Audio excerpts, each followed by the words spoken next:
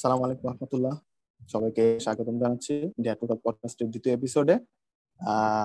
সাথে আছি আমি নাইমুর রহমান, আর আমার সাথে আছে আমার বন্ধু ইরফান সাদিক মাবরুর। মাবরুর, কি অবস্থা? এই তো আলহামদুলিল্লাহ, তোর কি অবস্থা? এই তো আলহামদুলিল্লাহ ভালো আছি। আচ্ছা, তো আজকে আমরা আলোচনা করব সাম্প্রতিক ইডেন কলেজে যে ঘটনাটা ঘটলো। ইডেন কলেজের ছাত্রলীগের মহিলা শাখার অন্তঃকোন্দলের ফলে যে বিষয়টা উঠে আসছে, মানে নারীদের এক্সপ্লয়টেশনের যে ঘটনাগুলো উঠে আসছে, সেগুলো নিয়ে আজকে আমাদের আলোচনা হবে ইনশাল্লাহ। তো আচ্ছা, ঘটনাটার ওভারভিউ দিয়ে আমি একটু হালকা করে। হচ্ছে ছাত্রলীগের যে নারী শাখা ছিল মহিলা ইডেন মহিলা কলেজে, তো তাদের মধ্যকার অন্তঃকোন্দল হয়েছে। তো এক দল পরে বেসিক্যালি অপর দলের just তারা যে নারীদের এক্সপ্লয়েট করছে সেই ঘটনাগুলো জাস্ট সামনে আনছে। তো আস্তে আস্তে প্রাক্তন শিক্ষার্থী যারা ছিলেন তারা ফেসবুক পোস্টের মাধ্যমে ঘটনাগুলোকে আরো অনেক ঘটনাগুলো বিস্তারিতভাবে সামনে আনছে। তো সেখান থেকে বেসিক্যালি একটা কি বলবো, মানে একটা কি বলবো, সোশ্যাল মিডিয়ার একটা ক্যাম্পেইন শুরু করছে। আচ্ছা, তো সেটা নিয়ে আজকে আমরা আলোচনা করবো ইনশাল্লাহ।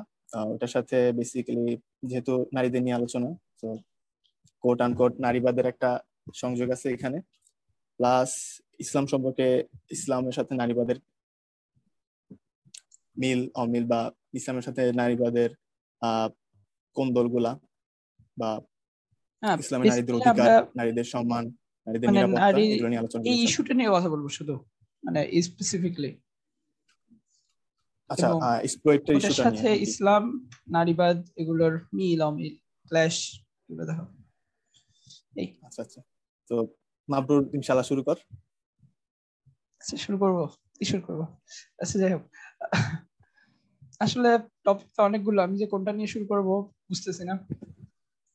আচ্ছা, মানে কথা হচ্ছে সেকুলার ব্যবস্থা, মানে নারীদেরকে যে এক্সপ্লয়েট করার সুযোগটা পাচ্ছে, কিভাবে পাচ্ছে বা কেন পাচ্ছে তারা, মানে বেসিক্যালি ব্যাপারটা যদি বলতি তাহলে ওখান থেকে শুরু করা যায়। এখানে একটা দিক হচ্ছে, আচ্ছা আমার কথা আমার রেকর্ড হচ্ছে।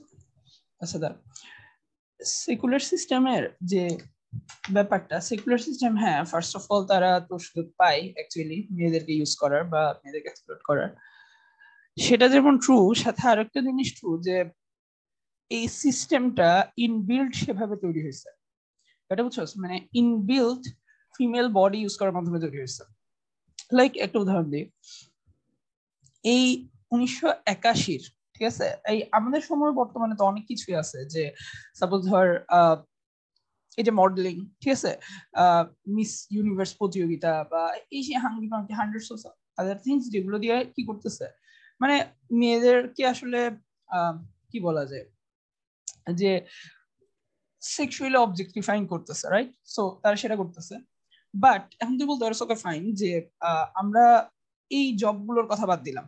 লাইক ধর কি হয়, আমি যদি নর্মালি ওয়েব ডেভেলপার হচ্ছে একটা অফিসে, ঠিক আছে, বা সে কোন একটা কাজ করতেছে, সে এডুকেশনে গিয়ে পড়ালেখা করতেছে, সে ক্যারিয়ার করা ট্রাই করতেছে, তো সেই জায়গায় কিভাবে মেয়ে অবজেক্টিফাইং হচ্ছে, রাইট? পয়েন্টটা হচ্ছে যে দেখ, একটা জিনিস কি, ওই স্ট্যানফোর্ড প্রিজন এক্সপেরিমেন্ট একটা এক্সপেরিমেন্ট ছিল, যে কিছু ছেলে পেলে, ঠিক আছে, স্ট্যানফোর্ড ইউনিভার্সিটি, কিছু একদম মিডল ক্লাস হোয়াইট ছেলে পেলে, তাদেরকে ওখানে অর্ধেককে জেলার হিসেবে রাখা হয়েছে এবং অর্ধেককে কয়েদি হিসেবে রাখা হয়েছিল। এটা জাস্ট একটা এক্সপেরিমেন্ট ছিল। তো অনেকদিনের একটা এক্সপেরিমেন্ট, আমি এক্স্যাক্টলি ভুলে গেছি কয়েকদিনের এক্সপেরিমেন্ট। ওই জিনিসটা তারা মানে 36 আওয়ারের মধ্যে তারা ব্রেকডাউন হয়েছে তাদের, এবং মেবি 2-3 দিনের মধ্যে সেটা অফ করে দেওয়া লাগছে, ঠিক আছে। এই এক্সপেরিমেন্টটা কেন? বিকজ ওখানে জেলার যে ছেলেগুলো ছিল একদম normal middle class white boys, তারা মানে এত বেশি ডোমিনেটিং হয়ে গেছিল, ওদের ক্লাসমেট, রাইট, একই ভার্সিটিতে পড়ছে ওরা, সো তাদের উপর এত বেশি ডোমিনেটিং হয়ে গেছে যে মানে নির্যাতন লেভেলে চলে যাচ্ছিল, এবং আনবিলিভেবল লেভেলে। এবং মানে যে জেলার ছিল, জেলারদের মধ্যে একটা ছেলে, সে বেসিক্যালি পরবর্তীতে বলতেছিল যে আমি অবাক হচ্ছিলাম বাকিরা কেন রেজিস্ট করতেছে না। এটা হচ্ছে একটা দিক। এখন মানে আমাদের সময় যে অবস্থা, আমরা বেশিরভাগ ক্ষেত্রে কনসিকুয়েন্সিয়াল মোরালিটি ফলো করি। কনসিকুয়েন্সিয়াল মোরালিটি বলতে ধর ওই কি বলা যায়, মরালিটি আসলে দুই ধরনের হিসাব করে। একটা হচ্ছে ডিওন্টোলজিক্যাল মরালিটি আর একটা কনসিকুয়েন্সিয়াল মরালিটি। তো একটা মরালিটি হচ্ছে যে আমরা ফিতরাগত যে মরালিটি, রাইট, যে একটা, যেমন একজন, সাপোজ আমি আমার ওয়াইফের সাথে কেন চিট করব না, ধর আমি বাসা বাইরে যাব, চিট করবো না, এটা রিজনটা কি? সাপোজ ধর যে কোনো মুসলিম বাদ দে, ধর আমরা আল্লাহর ভয় করি না বা এরকম কিছু, বাট একজন কাফেরের কথা চিন্তা কর, একজন কনজারভেটিভ কাফের, ঠিক আছে, বা একটা হিন্দু, সে বেসিক্যালি কেন করবে না? ওই যে মোরাল স্ট্রাকচারটা থেকে তার ওই জিনিসটা আসতেছে, সেটা হচ্ছে কি ফিতরাগত মোরালিটি, যে আমরা ফিতরাগত ভাবে জিনিসটা হিট করি। এটা সম্পর্কে একটা একটা কি বলে অ্যানালজিও দেওয়া হয়, যে ডেড চিকেন, ঠিক আছে, সাপোজ ধর তুই দোকানে গেছস, একটা ডেড চিকেন কিনছস, এবং বাসায় রান্না করার আগে ওই ডেড চিকেনের সাথে ইন্টারকোর্স করা, লিটারেলি। তো এখন ওই জিনিসটা কি মোরালি রাইট না রং? এখন টেকনিক্যালি বললে এটা মানে লিবারেল আইডিওলজির জায়গা থেকে বললে এটা কিন্তু রং কিছু না, বিকজ তুই অ্যাকচুয়ালি কারো হার্ম করতেছিস না, রাইট, কারো কোনো ক্ষতি হইতেছে না, এবং তোর টাকা দেওয়া জিনিস, মানে তোর টাকায় কিনা জিনিস নিয়ে তুই যা করছো সেটাতে কি আসে যায়। বাট আরেকটা পয়েন্ট যেটা, সেটা হচ্ছে ওই যে ফিতরাগত ডিওন্টোলজিক্যাল মোরালিটি, যেটা তো ফিতরাগত দিক থেকে আমরা জিনিসটাকে খারাপ হিসেবে দেখি আর কি। সো এখন আমাদের সময় যেটা হয়েছে, আমরা বেশিরভাগ মানুষ, মানে এটা হচ্ছে লিবারেল সোসাইটির অন্যতম একটা অবদান বলা যায়, যে মানুষ শুধুমাত্র কনসিকুয়েন্সিয়াল মোরালিটিটা উপর আমল করে। কনসিকুয়েন্সিয়াল মোরালিটি কি? সেটা হচ্ছে তুমি ভালো বিকজ তুমি খারাপ হওয়ার সুযোগ পাচ্ছ না, সোজা বাংলায় বললে তুমি ঘুষ খাচ্ছ না বিকজ তুমি ঘুষ খাওয়ার সুযোগ পাচ্ছ না, পাইলে তুমি ঠিকই খাই দেয়, সুযোগের অভাবে কিঞ্চিত চরিত্রবান টাইপের জিনিস। হ্যাঁ হ্যাঁ হ্যাঁ, ওইটা আর কি।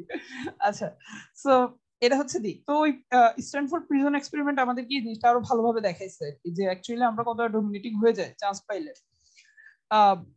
ক্ষমতা পাইলে আমরা কতটা ডমিনেটিং হয়ে যায় বর্তমান সময়। এবং এটা কিন্তু ট্রু। দেখ একটা জিনিস চিন্তা কর, যে আমাদের সময় যে মুসলিম ইয়ারা, মানে মুসলিম শাসকরা আমাদের দেশগুলোতে এই সেকুলার সিস্টেমে ক্ষমতা আসছিল, মোরলেস সবাই ছিল জালেম, ঠিক আছে, সবাই ছিল জালেম।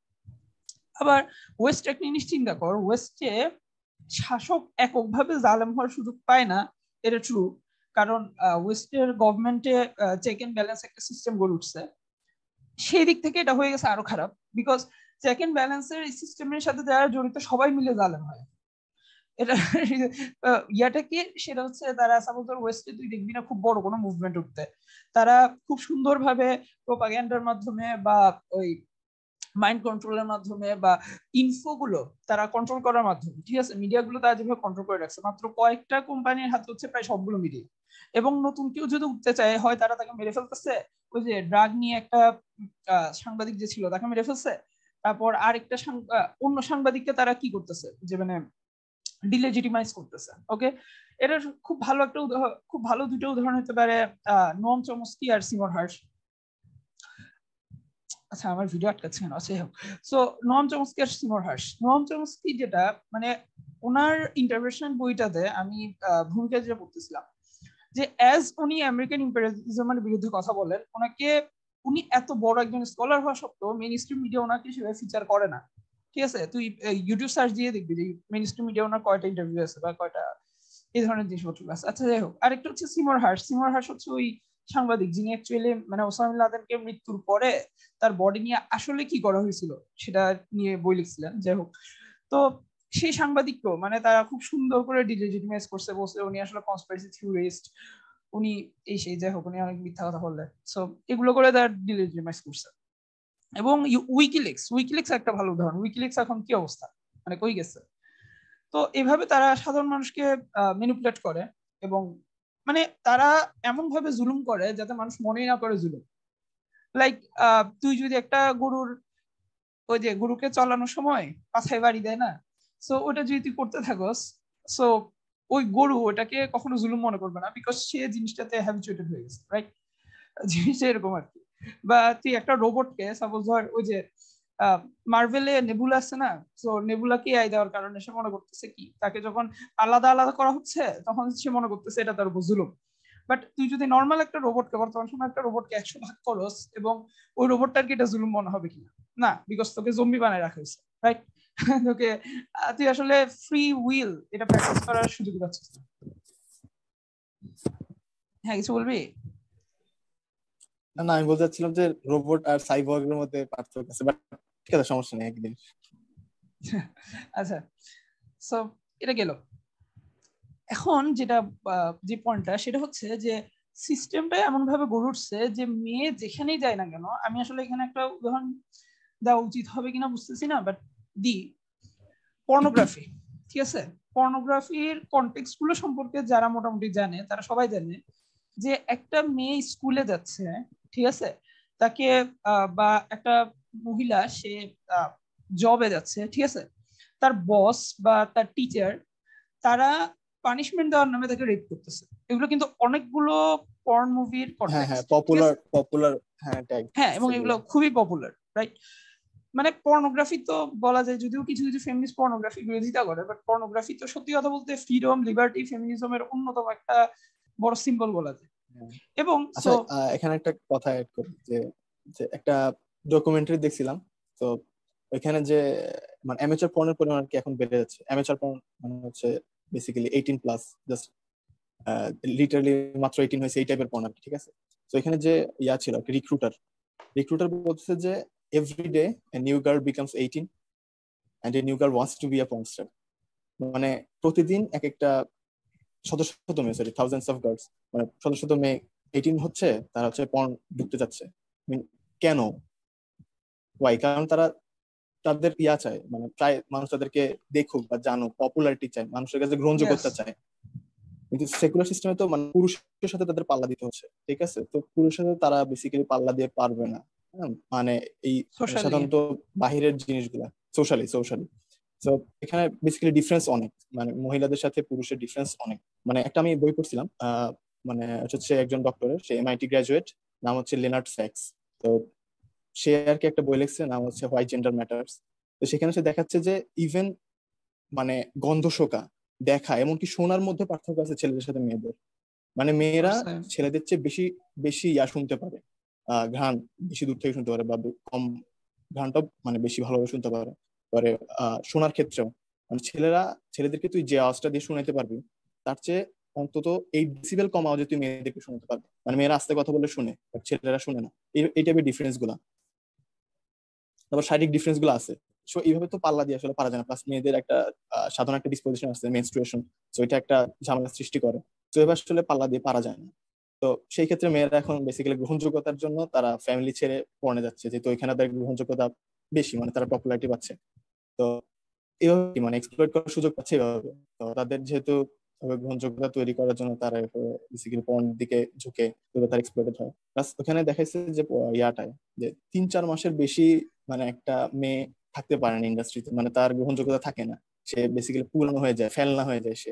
আর নতুন একটা মেয়ে আসে, সে আবার গ্রহণযোগ্যতা, মানে এভাবে আর কি তারা এক্সপ্লয়েট করে জিনিসটা। তো মানে এটা অ্যাড করা ছিল আর কি। হ্যাঁ, কন্টিনিউ করবো।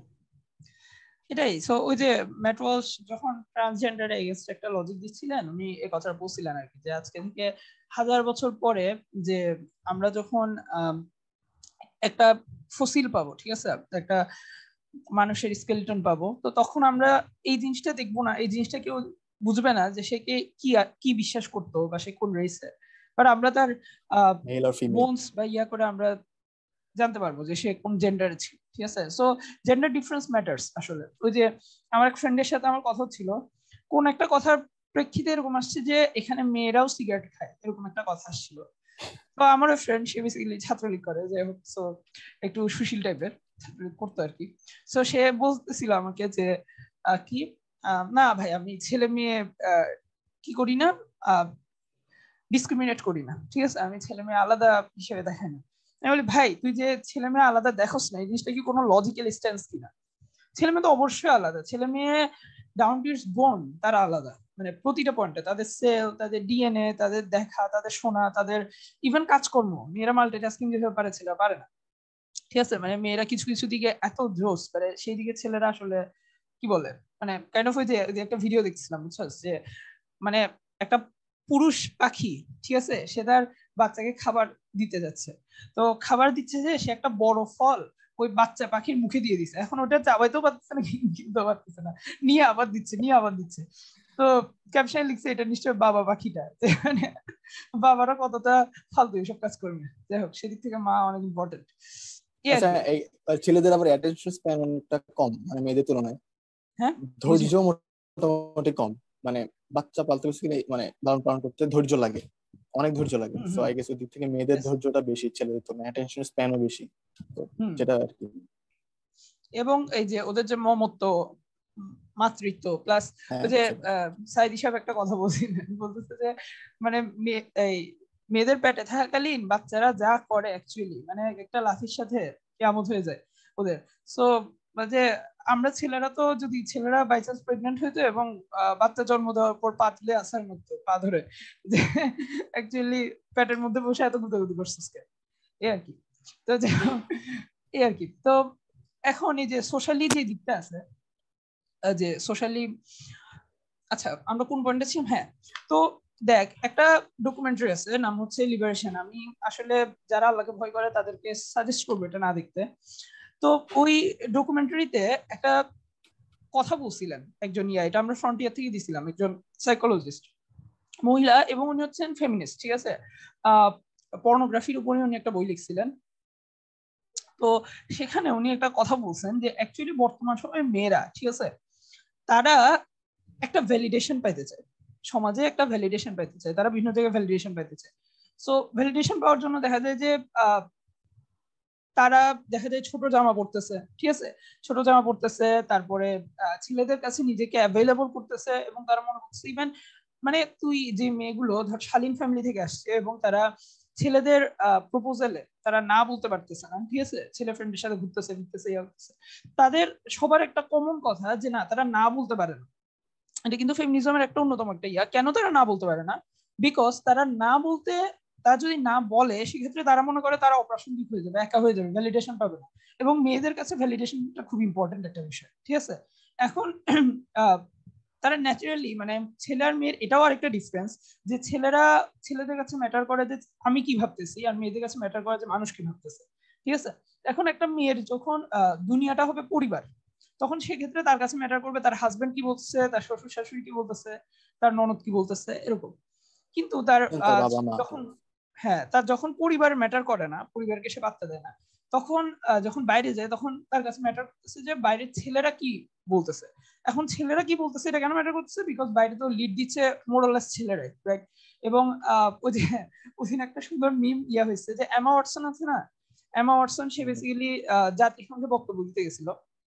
তো এখন কে ওই উমেন্স এম্পাওয়ারমেন্টের পক্ষে, এখন যারা লিডার, যে 4জন লিডার বসেছিল সবাই হাততালি দিচ্ছে, 4জন লিডারই হচ্ছে পুরুষ, ঠিক আছে।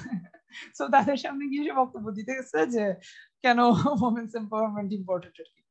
সো দেখ মানে ইন জেনারেল একটা চিন্তা কর যে ওভারঅল মানে ইউরোপ বর্তমান সময়ের চেয়ে বেশি উমেন্স এম্পাওয়ারমেন্ট কখনো ছিল না, বা বর্তমান সময়ের চেয়ে বেশি ফ্রিডম কখনো ছিল না, কিন্তু এখন পর্যন্ত মানে কাইন্ড অফ 60-70% লিডার তো অবশ্যই পুরুষ, রাইট।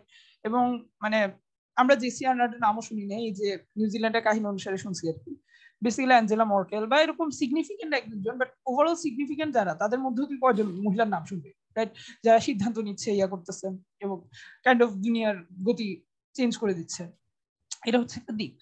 সো এখন মেয়েরা যে কাজটা করে বেসিক্যালি মানে সোশ্যালি করতে, প্রথম কথা হচ্ছে ছেলেরা তাদেরকে শিখাচ্ছে, মানে পুরুষরা বেসিক্যালি যেসব ইন্ডাস্ট্রিয়াল সোসাইটির এরা, তারা বলতেছে যে না, এটা এডওয়ার্ড বার্নেসের খুব সুন্দর একটা হতে পারে। আচ্ছা আমাদের এখানে 10 মিনিট আছে, এডওয়ার্ড বার্নেসে আমরা এটা কেটে আবার শুরু করবো, ঠিক আছে, পরে দুটো অ্যাড করে দিবো।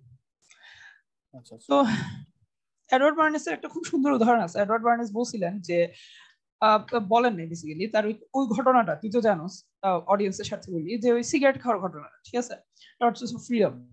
বেসিক্যালি সে নতুন কাস্টমার আনার জন্য, এটা এখানে বেশি ব্যাখ্যা না করি, বাট নতুন কাস্টমার আনার জন্য সে মেয়েদেরকে সিগারেট খাওয়া অভ্যস্ত করতে চাইছে, এবং কাইন্ড অফ সে ইয়াদেরকে বলতেছে, মানে মহিলাদেরকে বুঝাইছে যে না, আসলে সিগারেট খাওয়াটা হচ্ছে তোমার ফ্রিডম, রাইট, পেট্রিয়ার্কির এগেইনস্ট একটা বিদ্রোহ।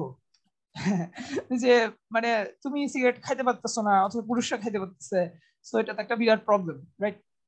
তো তোমার স্বাধীন হইতে হবে, মানে এখানে। আচ্ছা আচ্ছা, জিনিসটা যদি পুরুষের ক্ষেত্রে হয়, ধর মেয়েরা বাচ্চা বাড়তি দিতে পারতেছে, এবার ছেলেরা বাড়তেছে না, না এখানে দেখ লজিকটা এটা হওয়ার কথা না যে আমি ছেলেরা কেন রেপ করতেছে মেয়েরাও রেপ করা শুরু করবে, রাইট? এবং রেপ হয় সত্যি কথা বলতে ইংল্যান্ডে। তো এটা তো লজিক না, লজিকটা আমার হইতে হবে যে সিগারেট খাওয়া খারাপ, ছেলে মেয়ে উভয়ের জন্যই খারাপ, সো ফাইন আমি ছেলেরাও যাতে না খায় সেটা ব্যবস্থা করবো, রাইট? মেয়েরা খাইতে পারতেছে না, গুড ফর দেম, মেয়েরা এদিকে পজিটিভ সাইন আছে +1, এদিকে ছেলেরা যেহেতু -1, সো ছেলেদেরকে আমি +1 আনার জন্য সিগারেট খাওয়া অফ করবো। বাট না, তারা সেটা করতেছে না। ওকে না, ছেলেরা কেন খারাপ হয়েছে, ওকে আমার মেয়েদেরকেও খারাপ করতে হবে, রাইট? এবং এই জিনিসটা মানে আমার সবচেয়ে অবাক লাগে ওই সময় মেয়েরা কেমনি সেটা অ্যাকসেপ্ট করে নিছে, বিকজ মানে দেখ জাস্ট ফ্রিডমের নামে, জাস্ট ফ্রিডম, জাস্ট হ্যাঁ আমি স্লিম থাকবো এবং কিছু ডাক্তার এসে কথাবার্তা বলছে, ওকে ফাইন, তারা অ্যাকসেপ্ট করে নিছে যে না আমিও সিগারেট খাবো। তো এই যে মানে মেয়েদেরকে এমন একটা জায়গায় আনা যেটা মেয়েদের অ্যাকচুয়ালি জায়গা না, ঠিক আছে, এই জিনিসটা যে তাদেরকে এক্সপ্লয়েট করা যে না তুমি পাবলিকলি এসে সিগারেট খাও, তুমি পাবলিকলি এসে নিজেকে দেখাও যে ফাইন, মানে তুমি মহান কিছু একটা। সো এই যে জিনিসটা যে সেকুলারিজম বাই ডিফল্ট মেয়েদেরকে এক্সপ্লয়েট করতেছে, ঠিক আছে, এবং সেক্সুয়াল রিভলিউশন এটা খুব ভালো একটা বুস্ট আপ হয়েছে আর কি, যে ঠিক আছে যে ছেলে মেয়ে সেক্স হচ্ছে এমন কিছু যে তোমার আসলে তুমি জাস্ট টেনিসের মতো করে খেলতে পারো। বিখ্যাত একটা সিরিজে বেসিক্যালি এই উদাহরণটা দেওয়া হয়েছিল যে সেক্স হচ্ছে টেনিসের মতো, রাইট? তারা বেস্ট ফ্রেন্ড একজন একজনের সাথে শুতে পারে, ক্যাজুয়াল সেক্স করতে পারে, ঠিক আছে, ফ্রেন্ডস উইথ বেনিফিট আছে তারা করতে পারে। এবং আমি এখানে ডিরেক্ট সেক্স কেন আনতেছি, বিকজ তোর ভোগটা শুরু হয় অনেক আগ থেকে। লাইক তুই একটা মেয়েকে দেখে মজা পেতেছিস, টাচ করে মজা পেতেছিস, ঠিক আছে, রাত 10টা 12টা আড্ডা দিচ্ছিস, কিস করে মজা পেতেছিস, এবং সেটা চূড়ান্ত রূপ হচ্ছে তো সেক্স, রাইট? যেমন একটা মুভমেন্টের কথা ধর, একটা মুভমেন্ট আমি ফার্স্টে কি করি, আমি বই লিখি, আমি একজন দুজন মানুষকে বুঝাই, ঠিক আছে, তারপর মাঝে মধ্যে একটা সংঘর্ষ হয়, একটা দুইটা জায়গায় মারামারি হয়, ফাইনালি একটা হোল হোল ইয়া হয়, মানে সশস্ত্র মুভমেন্ট হয়, ঠিক আছে, একটা আর্ম রিভলিউশন হয়। সো আর্ম রিভলিউশনটা হচ্ছে তোর ফাইনাল স্টেজ, বাট তোর ভোগটা শুরু হচ্ছে অনেক আগ থেকে, ঠিক আছে, তোর ভোগটা শুরু হচ্ছে একদম টাইম পাস করা থেকে, তুই দেখা থেকে, টাচ করা থেকে, সবকিছু থেকে, রাইট? এবং এই জিনিসটা খুব ভালো একটা উদাহরণ যে মেয়েরা কেন মানে ড্রেস দিনকে দিন তাদের খারাপ হচ্ছে, ঠিক আছে, দিনকে দিন কেন খারাপ হচ্ছে। ওই একটা উদাহরণ দিতাম যে একটা মেয়ে, তাকে যখন ছোটবেলায় কেউ প্রপোজ করতো তার খুব খারাপ লাগতো, তার খুব ভয় লাগতো, ঠিক আছে, কিন্তু বড় হইতে হইতে সে এটা এনজয় করা শুরু করে। ওয়াই? বিকজ ওই জিনিসটা যে তার মধ্যে ফিতরাগত যে দিক, না কোনো ছেলে তোমার প্রতি অ্যাট্রাক্টেড হচ্ছে এবং এই অ্যাট্রাকশনটা খারাপ, বা আগে একটা সময় ছিল আমার আমার দাদাদের সময়, ঠিক আছে, একটা মেয়ে রাস্তায় যারা কথা বলতো তার মানে সে মেয়ে খারাপ, রাস্তায় একটা ছেলের সাথে কথা বলছে সে মেয়ে খারাপ, এটা ধরে নিচ্ছে সবাই। মেবি সে মেয়ে হয়তো অত ভালো পর্দা করে না, কিন্তু একটা ছেলের সাথে কথা বলছে তার মেয়ে, তার মানেও মেয়ে খারাপ। বিকজ যে ছেলেরা কিভাবে ভাবতেছে, ছেলেরা কিভাবে মজা নিতেছে, এই জিনিসটা তখন সবাই বুঝতো। এখন এডুকেশন সিস্টেম বা মিডিয়া আমাদেরকে যেটা করছে যে না, ছেলেরা হচ্ছে খোঁজা, ছেলেদের কোনো ফিলিংস নাই, ঠিক আছে, এবং ছেলেদেরটা অনেকটা হচ্ছে মেয়েদের মতো চয়েস, রাইট? এবং এই জিনিসটা বায়োলজিক্যালি রং, যে মেয়েদের মতো চয়েস না জিনিসটা, ছেলেরা হচ্ছে অবজেক্ট কেন্দ্রিক চিন্তা করে, যে একটা ছেলে তার ওয়াইফ বাদে অন্য কোনো মেয়ের সাথেও সেম আনন্দটা পাইতে পারে, বিকজ সে অবজেক্ট কেন্দ্রিক চিন্তা করে, বিকজ মেয়ের বডির পার্টস গুলো তার কাছে ইম্পর্টেন্ট। আর একটা মেয়ের কাছে হচ্ছে ফেস ইম্পর্টেন্ট, যে সে কার সাথে শুচ্ছে, এবং লিটারালি ফিলিংসটা ইম্পর্টেন্ট বেসিক্যালি, মানে হ্যাঁ, এবং ফিলিং করতে ওই ধরনের হ্যাঁ হ্যাঁ সাইকোলজিক্যাল, মেয়েদের হ্যাঁ ইয়াটা হচ্ছে সাইকোলজিক্যাল। হ্যাঁ, সো এরা একটা কথা বলে যে লাইক ইন্টারকোর্সের সময় ছেলেরা লাইট জ্বালিয়ে রাখতে চায়, এই কারণে মেয়েরা লাইট অফ রাখতে চায়। এবং একটা ব্যাপার বলে যে ওই যে সবগুলো মানে সমীক্ষায় আসছে যে মেয়েরা তারা ক্যাজুয়াল সেক্স করলেও তারা তাদের বয়ফ্রেন্ড বা কি বলে হাজবেন্ড এই ধরনের কমিটেড রিলেশনশিপের ক্ষেত্রে তারা সেক্সে আরো বেশি অর্গাজম হয়, আরো বেশি মজা হয়। ওয়াই? বিকজ তাদের কাছে ফেস ইম্পর্টেন্ট। এবং একটা বিখ্যাত বই আছে, বইটার নাম ভুলিস, আনপ্রোটেক্টেড মিনিয়াম গ্রসম্যানের বই। আনপ্রোটেক্টেড বইটাতে উনি খুব সুন্দর করে এক্সপ্লেন করছে যে অ্যাকচুয়ালি একটা মেয়ে সে যতই ফ্রিডমের কথা বলুক, যাই বলুক, তার কাছে, উনি তো সাইকোলজিস্ট, ওনার কাছে প্রচুর রোগী আসতেছে যারা বলতেছে, প্রচুর মেয়ে আসতেছে যারা বলতেছে যে আসলে আমার মানে আমি মেন্টালি সিক হয়ে যাচ্ছি ওই ছেলেটার জন্য, যে ছেলের সাথে আমি শুইছি, হয়তো আমি খুবই মানে ক্যাজুয়ালি শুইছি ওই ছেলের সাথে, ঠিক আছে, মানে আমি অত কিছু ভেবে চিন্তা শুনি, বাট আমি এখন তাকে মিস করতেছি, মেন্টাল ব্রেকডাউন হচ্ছে, এই ধরনের জিনিসপত্রগুলো, ঠিক আছে। এই যে মানে তারা যে ফেস কেন্দ্রিক চিন্তা করতেছে, মানে ওই যে বললাম না, ডাউন টু ইস বোন তারা ডিফারেন্ট অ্যাকচুয়ালি।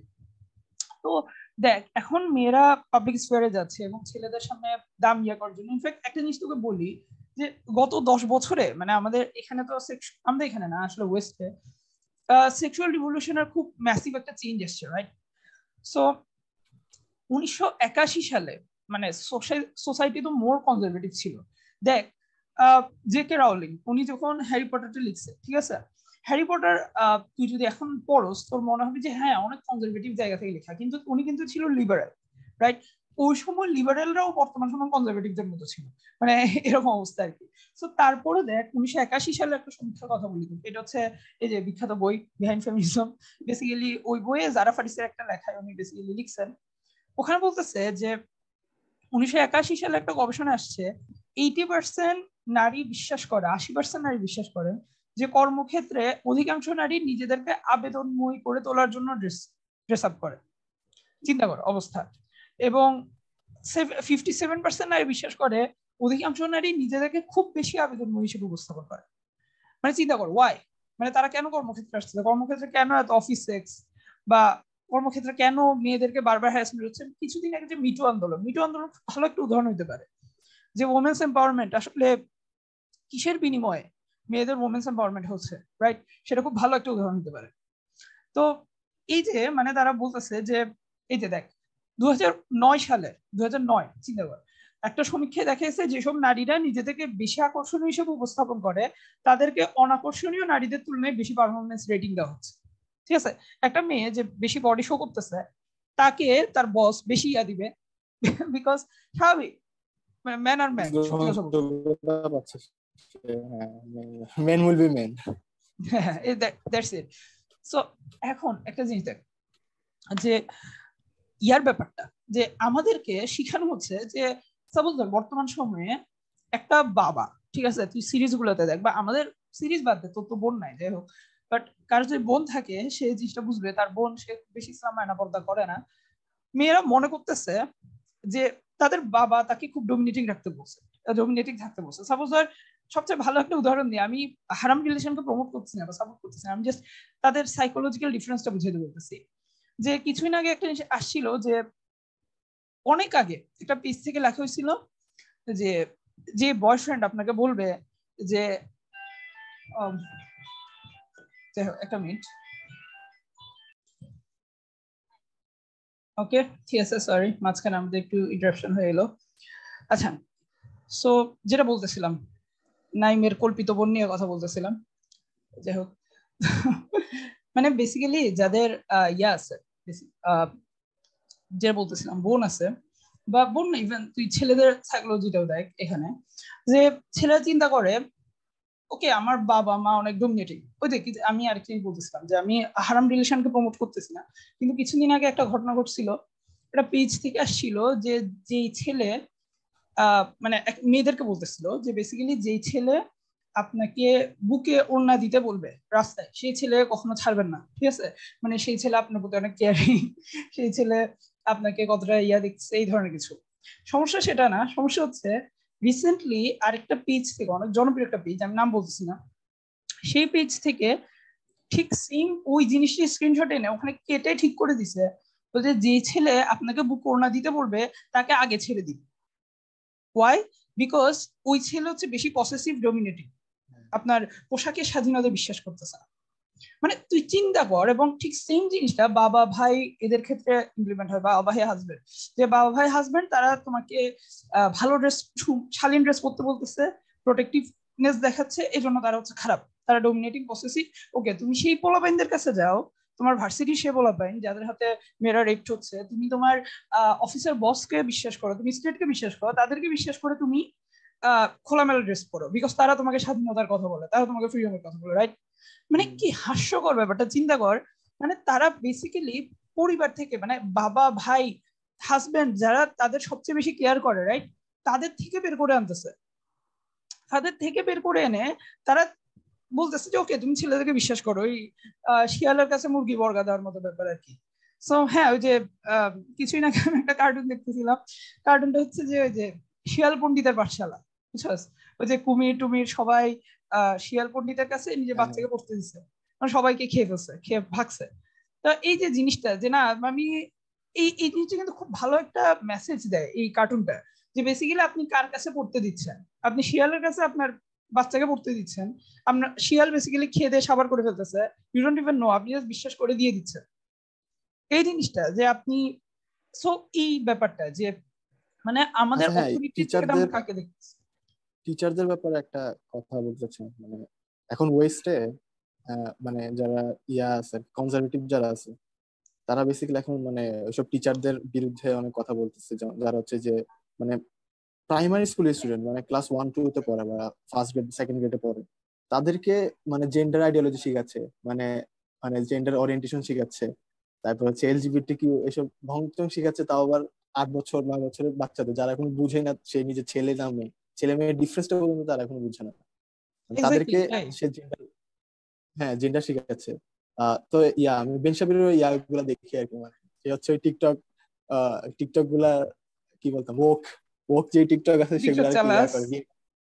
হ্যাঁ তুই টিকটক চালাস? টিকটক শাপিরও তো ইউটিউবে সে আর কি টিকটক আচ্ছা রিয়াক্ট আচ্ছা। করে আর কি, ওক টিকটক গুলো রিয়াক্ট করে আর কি, সেটা দেখি। তো আচ্ছা আচ্ছা। বেন সাবিরও তো অবভিয়াসলি কনজারভেটিভ, মানে প্রচুর লেভেলের ব্যাশিং করে আর কি।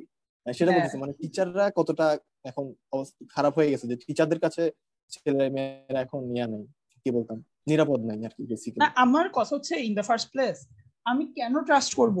আমার কথা তো ইন দ্য ফার্স্ট প্লেস এটাই, যে মানে আমি ওই টিচার গুলোকে বা আমি স্টেটকে বা আমার ওয়াইফ যাবে বা আমার মেয়ে যাবে, আমার যাবে জব করতে, সেখানে বসকে, এদেরকে আমি কেন ট্রাস্ট করব? রাইট? বিকজ আমি ট্রাস্ট করব আমাকে। মানে ক্ষতি হলে রাইট? তো বসের হবে না, ক্ষতি হলে আমার হবে, বা আমার যে হ্যাঁ, এবং এটা হচ্ছে রিলেটিভ আছে তার মডার্ন হবে। মডার্ন স্টেটের অন্যতম একটা ফালতু দিক, যে মানে আগে দেখ, আগে আমাদের কমিউনিটি গুলো দেখ, আগে সমাজে সবাই অস্ত্র নিয়ে ঘুরতে পারতো, রাইট? তরবারি নিয়ে ঘুরতে পারতো। এখন আমরা কেউ ভয় করতাম না যে ওকে কে কাকে মেরে দিতেছে। কেন? কারণ হচ্ছে তখন গোত্র কেন্দ্রিক একটা সোসাইটি ছিল, ঠিক আছে? তখন সবার মধ্যে একটা কি বলে আন্ডারস্ট্যান্ডিং ছিল। এবং রাসূল সাল্লাল্লাহু আলাইহি ওয়াসাল্লামের ব্যাপারে চিন্তা কর, সবাই ওনার এগেইনস্টে গেল, ওনার গোত্রের মানুষজন ওনার এগেইনস্টে যায় নাই, তারা ওনাকে প্রোটেকশন দিছে।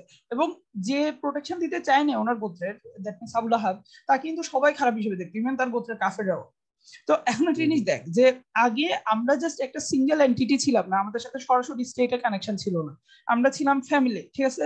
অনেকগুলো ফ্যামিলি মিলে একটা এখন গোত্র, আমাদের মধ্যে একটা সিকিউরিটি ছিল, না আমাকে প্রোটেকশন দিবে আমার গোত্র, এবং মানে আমার ওয়াইফ বা আমার, বিচ্ছিন্ন হয়ে গেছে আর কি বেসিক্যালি এখন। হ্যাঁ। সো এখন আমরা যেটা হচ্ছে, আমরা ইন্ডিভিজুয়াল হয়ে গেছে, আমাদের উপর সরাসরি স্টেটের কর্তৃত্ব আরোপ করতেছে। মানে স্টেটে কিছু হলে সেটা একদম ব্যক্তি পর্যায়ে এসে আমাকে ইফেক্ট করতেছে। রাইট? ধর রাশিয়া ইউক্রেন যুদ্ধ, দুনিয়ার দেখতে আরেক প্রান্তে যুদ্ধ হইতেছে, আমি এসে এখানে দ্রব্যমূল্য বেড়ে আমার অবস্থা খারাপ, আমি কিনতে পারতেছি না আমার ফ্যামিলির জন্য জিনিসপাতি, কানাকাটি করতেছি। অথচ দেখ, যদি গোত্র সিস্টেম হইতো বা এই ধরনের জাতের ইয়ে হইতো এবং নেশন স্টেট না হইতো, গ্লোবালাইজেশন না হইতো, তাহলে যেটা হইতো সেটা হচ্ছে আমি নিজে স্বাবলম্বী ছিলাম। রাইট? আমি স্বাবলম্বী ছিলাম, আমার গোত্র স্বাবলম্বী ছিল। প্রাদেশিক এবং প্রাদেশিক একটা থাকতো, স্বায়ত্তশাসন থাকতো, হ্যাঁ, ইয়েস, এবং আমার প্রাদেশিক স্বায়ত্তশাসন ওয়েস্টের থাকতো উপর আর কি। থাকতে হতো না, এই জিনিসটাই। তো এখন একটা জিনিস চিন্তা কর, মানে তারা পুরো এই যে অথরিটির জায়গাটা চেঞ্জ করে ফেলছে, এবং এই যে এটার কারণে অনেক কিছুতে এই ঘটনাটা ঘটতেছে। অনেক উদাহরণ দেওয়া যাবে চাইলে। একটা উদাহরণ, যে আমি কিছুদিন আগে একটা লেখা লিখছিলাম ওই ইডেন কলেজের ঘটনা পড়ে, যে সুগার ড্যাডি, ঠিক আছে? সুগার ড্যাডি কি বেসিক্যালি, যে একটা কম বয়সী মেয়ে যে ভার্সিটিতে যাচ্ছে বা কলেজে যাচ্ছে, বাট তার সেরকম কি নাই, যে টাকা পয়সা টাকা নাই। পয়সা নাই। হ্যাঁ। সো এখন সে করতেছে যে একটা বড় লোক বাট বয়স্ক একজন মানুষকে সে হায়ার করে তার থেকে টাকা পয়সা নেয়, বিনিময়ে তাকে সেক্স দেয়, শুধু তাকে বাংলা সেক্স প্লেজার দেয়, দেয় আর কি, হ্যাঁ। ঠিক আছে? হ্যাঁ। সো প্লেজার দেয়, এরকম এই জিনিসটা। এবং এই জিনিসটা কালচার আমাদের দেশেও মাঝে মধ্যে আমরা দেখি, যে এই যে আনভিরের ঘটনা, আনভির যে কলেজের একটা মেয়েকে লিটারেলি পালতেছিল, হ্যাঁ হ্যাঁ। ঠিক আছে? পরবর্তী মেয়েটা সুইসাইড করে, এরকম। তো এটা হচ্ছে সুগার ড্যাডি কনসেপ্ট, যে মানে ইনফ্যাক্ট আমি আয়ান হিরসিয়ালিরে তো চিনোস না? সে হচ্ছে বেসিক্যালি অ্যাথিস্ট। আয়ান হিরসিয়ালি, ওকে। আয়ান হিরসিয়ালি, আচ্ছা। সে হচ্ছে একজন বেসিক্যালি মুসলিম, মানে x Muslim মুরতাদ, and say atheist basically.